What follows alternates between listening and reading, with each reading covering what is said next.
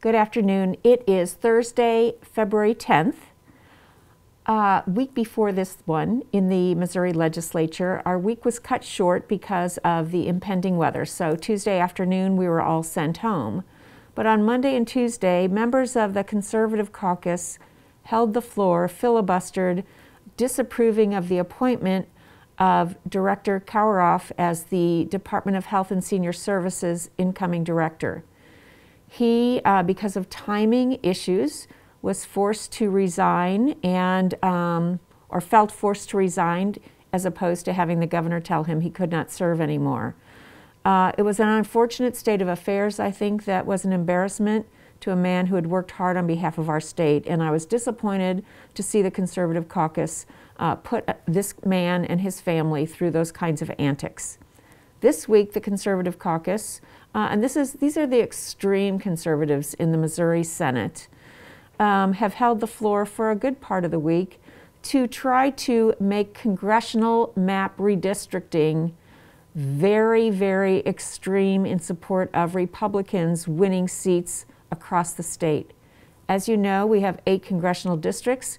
Currently, 2 are held by Democrats, 6 by Republicans. The maps that the Republican Conservative Caucus wants to put forward would eliminate one of those Democratic seats.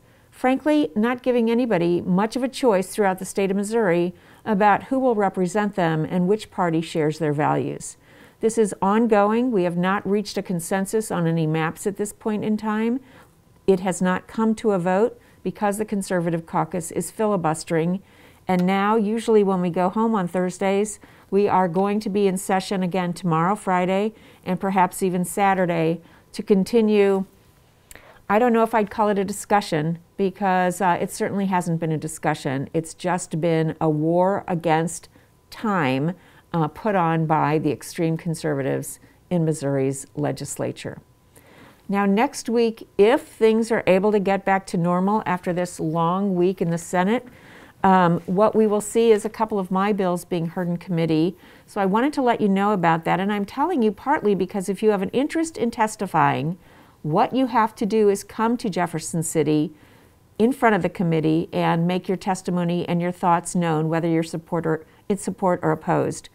On Monday at 2 o'clock, one of my bills, Senate Bill 640, which is the Sexual Assault Survivors Bill of Rights, will be heard in the Judiciary Committee. So again, 2 o'clock on Monday, Senate Bill 640. If you have an interest, please look it up online or contact my office. It's an important piece of legislation.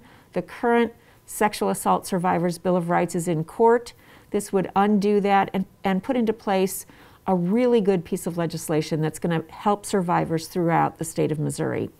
My second piece of legislation that may very well be heard next week, if things have some degree of normalcy, is Senate Bill 641.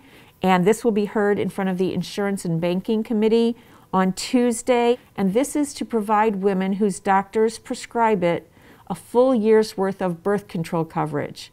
We want to make sure unintended pregnancies don't happen in our state. It's best for the women, it's best for their families, and we have a way to really help with that. We know that because this kind of law has been passed in 22 other states, and it's been very successful in reducing unintended pregnancies. So I will talk to you soon and have more to tell you. Meanwhile, stay safe and healthy, and take good care.